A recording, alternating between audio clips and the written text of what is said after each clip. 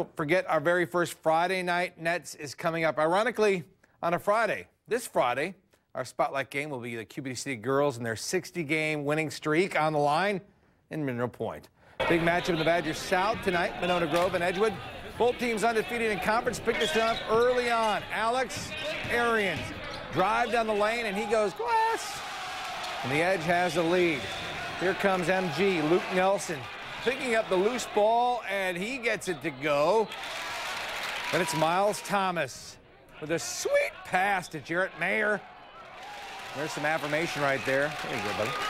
The Silver Eagles are all on top. They win 72-71. The Mount Horeb boys were hosting the one and only Waunakee, and the Warriors were rocking this one early on. Jacob Miller with a pass outside to Mason Steppen, and the three ball is good. The home team trying to hang around. Max Mailer drives to the rack, count it, and a foul. But too much Waunakee. Keller Ronk to Jacob Miller, and he is fouled. Gets it to go. Then it's Ronk to Mitch Listow. Sweet pass right there, and a great finish. The Warriors beat the Vikings. Here it comes. Whoop! 58-49.